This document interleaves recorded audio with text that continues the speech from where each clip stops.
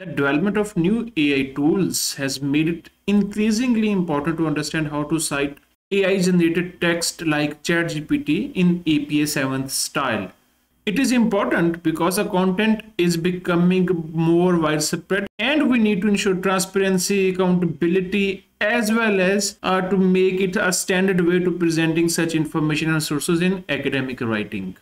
This is Muhammad Awais presenting to you how to cite ChatGPT text in APA 7th format. If you haven't subscribed this channel yet, go and subscribe to get the daily dose of our videos. So let's get started. Before advancing further towards the practical examples, there are a few guidelines that I want to talk about. If you have used ChatGPT or any other AI tool in your research, according to APA, you should describe how you used the tool in your method section or in a comparable section of your paper. For example, for literature reviews or any other type of essays or response or reaction papers, you might describe how you used the tool in your introduction, and in your text provide the prompt you used and then any portion of the relevant text that was generated in the response. Unfortunately, the results of a ChatGPT chat are not retrievable. For example, if I gave a prompt and you are using the same prompt, ChatGPT will take into account the context as well. So it might give you different answers of the same prompt that I used earlier, right? So they are not reproducible, they are not retrievable.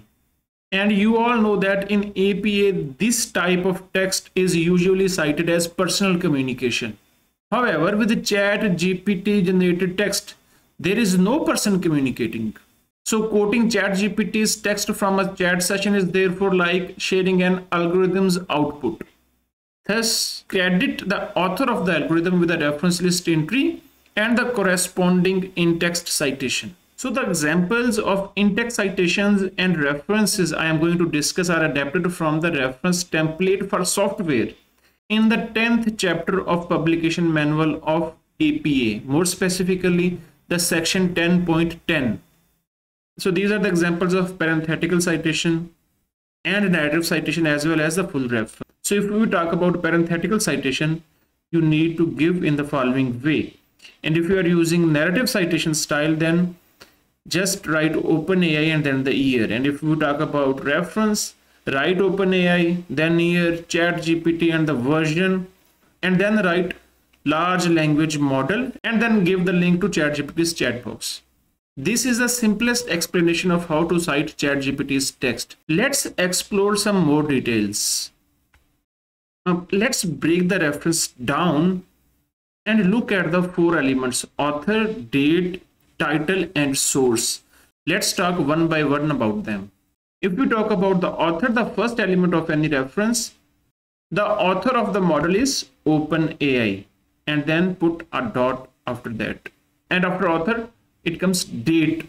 The date is the year of the version you used. Following the template in section 10.10, you need to include only the year, not the exact date. The version number provided the specific date information a reader might need. So write 2023 in brackets. This is the year, not the exact date. We don't need to use the exact date, just the year. And this was the second element of any reference after author. Let's talk about the third one. The third element of any reference is title. The name of the model is ChatGPT. So that serves as the title and it must be italicized in your reference.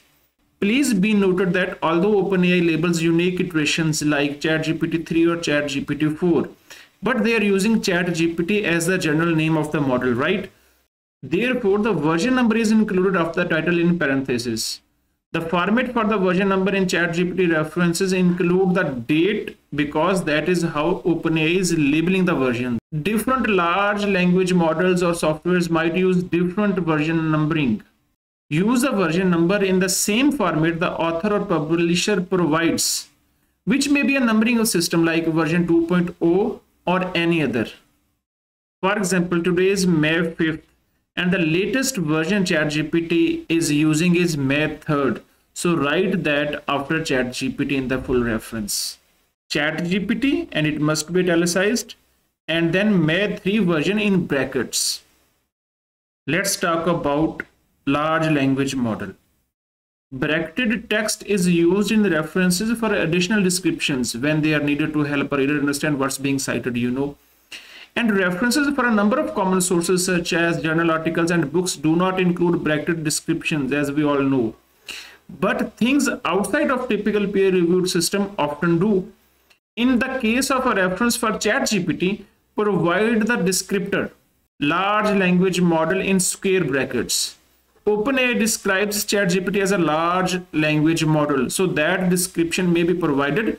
And also keep in mind that later versions and software models from other companies may need different descriptions based on how the publishers describe the model. The goal of this bracketed text is to briefly describe the kind of model to your reader. So far, we have talked about three elements of any reference: author, date, and title. Let's talk about the fourth one, which is source. According to the guidelines of the APA, when the publisher name and the author name are the same, we do not need to repeat the publisher name in the source element of the reference, and we should move directly to the URL. And the URL to ChatGPT is the following. But for other models or products for which you may create a reference, use the URL that links as directly as possible to the source. For example, I mean the page where you can access the model, not the publisher's homepage. Keep in mind. Let's get into some more real business.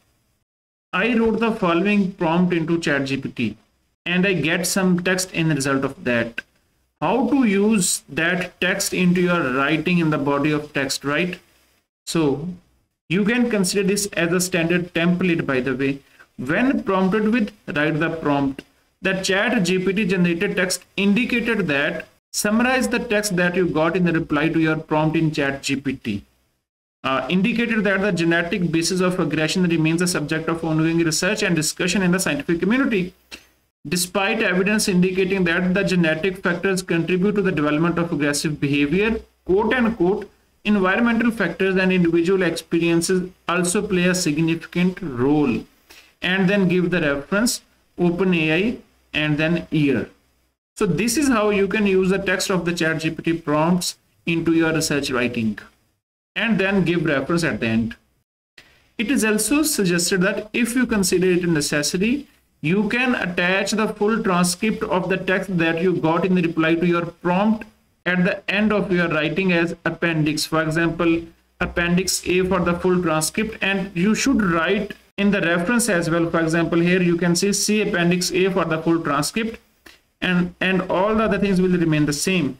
And if you go at the end, this is the full text that I got in reply to my prompt in ChatGPT.